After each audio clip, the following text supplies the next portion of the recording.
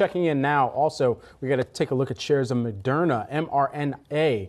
Those are moving on the news that the company's cancer vaccine, along with a Merck cancer drug, has shown success in a mid-stage clinical trial. For more on this, we bring in Yahoo Finance's Anjalee Khemlani following the story and joins us now for more. Anjalee.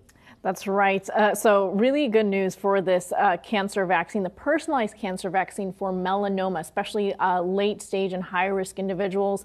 The way that Moderna and Merck fashioned this clinical trial is that post-surgery individuals will get doses of both Merck's blockbuster drug Keytruda as well as doses of Moderna's personalized vaccine. And the deal has been a $250 million infusion from Merck to co-develop and share in profits for this. Moderna is working on the trial design with Merck, which obviously has a vast,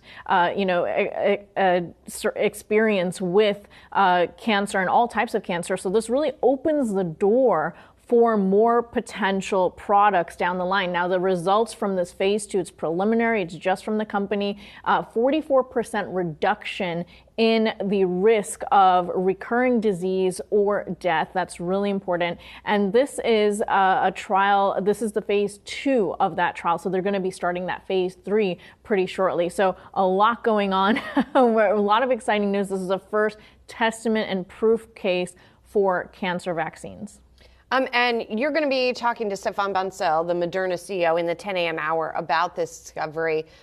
What are we hearing from Moderna sort of initially here about the significance of this? It is not an exaggeration to say that they are beyond fired up. I had a quick chat with Stéphane Bancel earlier, and really he pointed to, the tale of what happened with the COVID product, right? Till now, they've been trying to fight the perception that they're just a one product company, and this really opens the door for that. He told me, quote, "We have $17 billion of cash on hand. We're not going to be shy in deploying that. We're going to be very aggressive with the capital we have because we believe we can save a lot of people's lives." So right there, you can hear, the optimism and the confidence in moving forward on this product. Yeah, and that seems to be reflected in what the shares are doing as well today, up right now by about 16%.